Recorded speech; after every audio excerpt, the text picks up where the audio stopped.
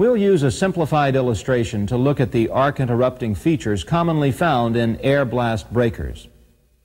The main features include conductors, contacts, a blast valve, arc chutes, arcing probes, arcing rings, and arcing electrodes.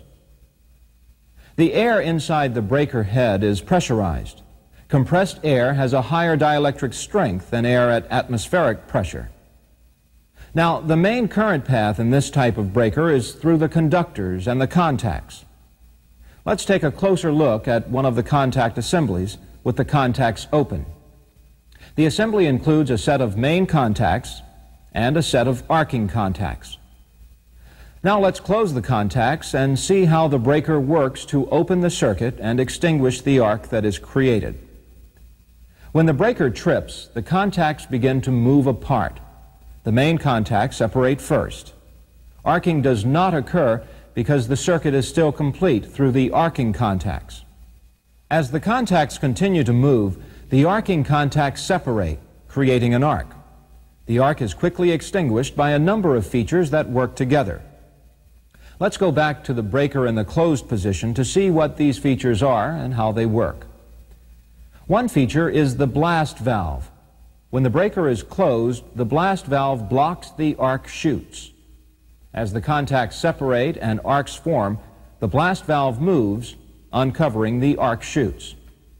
When the chutes open, the pressurized air in the breaker head blasts through the arcs and through the arc chutes to atmosphere. The blast of air helps cool the arcs and at the same time forces the arcs away from the arcing contacts and toward arcing probes and arcing rings.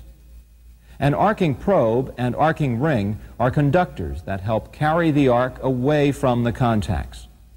As the contacts continue to separate, the distance between the contacts becomes greater than the distance between the arcing probe and arcing ring.